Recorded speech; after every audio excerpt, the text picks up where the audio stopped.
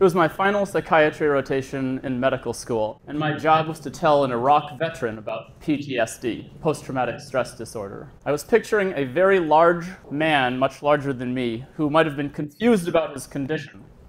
I thought he might want to look for me as an authority, because I was the one wearing a white coat, and I would be in charge of medications that would change his brain chemistry. So I put a stethoscope on for this encounter, and I actually deepened my voice. And when I walked in that room, I found out that this Iraq veteran was a greater authority on PTSD than I could hope to be. First of all, she had the lived experience of the hell of war, but she also had come armed with 4 papers that she'd printed, academic journal articles. These were things she had paid $40 a piece for, because publicly funded research is not always available to the public for free. She also had to look up jargon like non-inferiority and statistical significance in order to find out what these journal articles were about. And I came out of that meeting, first of all, very well schooled in the ins and outs of PTSD at a personal level, but also a scientific level, because she had the chops a little bit more than I did. But I was also bothered by the way we treat patients, sometimes in a passive role where the authority is the doctor and the patients are recipients. So I chewed on this, and I have a background in film and magazine writing, and one thing I noticed about all these journal articles, and the reason I didn't know those ones that well, is that they're very, very boring. It's like watching paint peel. I mean, you tried reading about statistical significance and non-inferiority and keep your eyes open at 4 a.m. So a crazy idea came to me. I would make reports on new research in psychiatry, explaining it in everyday language. And I would explain it with the help of patients like this veteran. This would, first of all, help me develop my teaching abilities, and it would also allow people to hear voices that are not always heard, the voices of patients. I set up video cameras in a field, and I began recording people, inviting them to talk about depression and anxiety, post-traumatic stress disorder, and suicide. And people lined up in a spirit much like we have tonight, being vulnerable, sharing, and helping me understand their lived experience.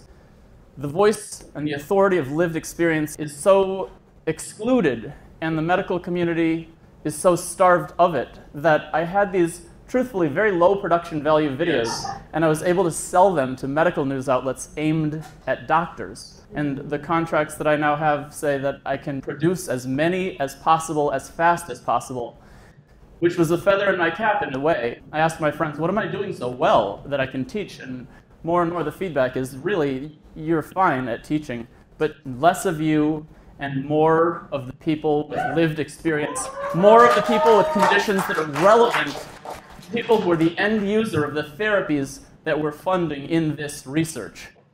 And I took this advice, and I continue to make these.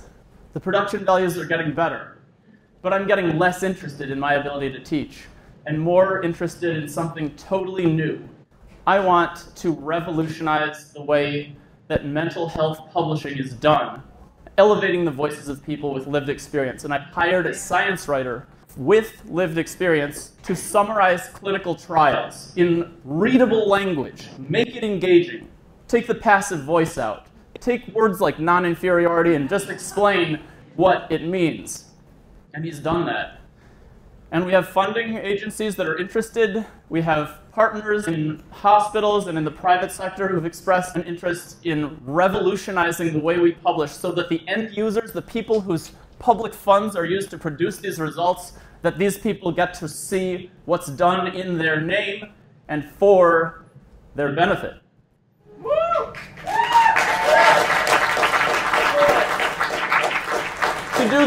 To do this, I want to change the way peer review is done.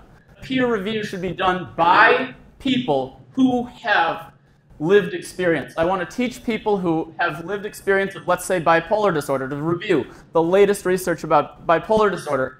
Assessing the statistical validity, yes, just the way they do when they decide what gets entry into a journal, but also assessing these articles in terms of impact and relevance to patients. So why is this important? I'm going to close by telling you about the very first video that changed my mind and helped me know why it was that these patients had something more to say than I did. I did a report on suicide and veterans. It was found that at a psychiatric urgent care clinic, veterans would fill out surveys saying that they were suicidal 50% of the time that they would walk in the door.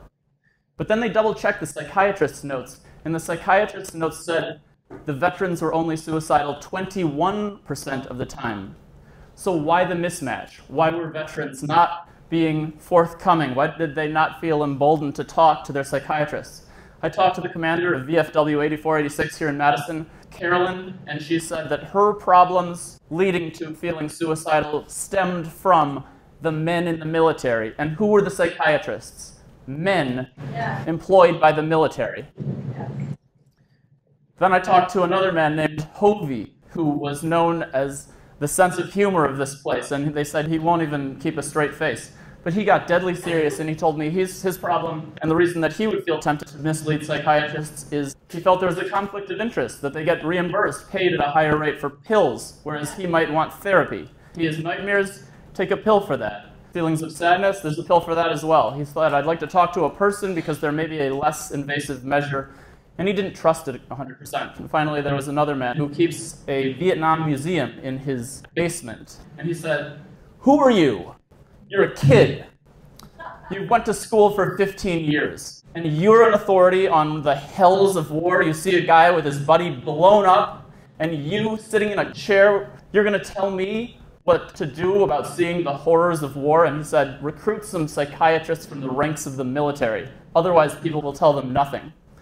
So I leave you with these anecdotes, and I invite you to look at brainsplain.org, where we maintain a library of all of our work, videos, and reviews of the research. And I also invite you to contact me at mcampbell@gmail.com if you would like to be a reporter or a person interviewed about any psychiatric condition, or if you would like to be trained to review scientific articles, because I'm looking for people with lived experience to elevate that authority. Thank you.